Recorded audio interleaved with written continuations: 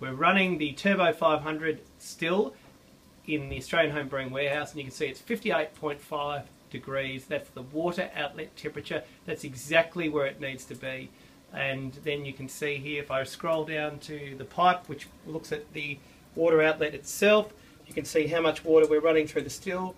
That water is attached to our tap. If you can see that little mark there attached to our tap, and we're running at about 400 mils a minute there, and you can see that that's the water coming out.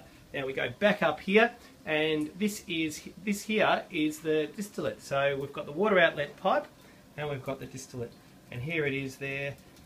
You can see that it's all just dripping through beautifully. We've probably drawn off probably around about 2 litres or so at this stage. Always good to draw it off into glass, and that's it. The Turbo 500 running beautifully.